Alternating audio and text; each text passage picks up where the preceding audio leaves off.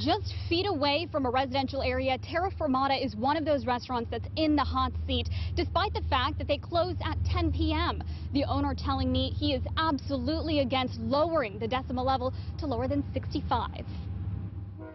65 decibels is not plausible at all by any standard. The town breathes at louder than 65 decibels. Any time of the day, anywhere in this town, it's louder than 65 decibels.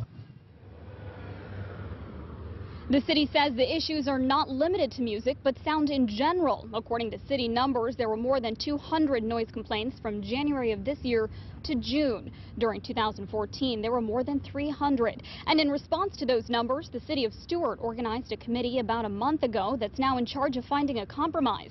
They met tonight in a room that was standing room only, packed with both supporters and opponents of the new proposal.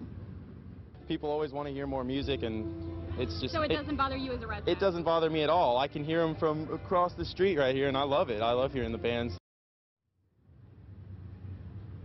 And of course tonight no decision was made, but just to give you an idea of what 65 decibels looks like, right now it is closed and it's just me talking to you, and we're looking at about 75 to 85 decibels, and there's a train passing by which also produces more noise. Live in Stuart, Sonica Dange, WPBF 25 News.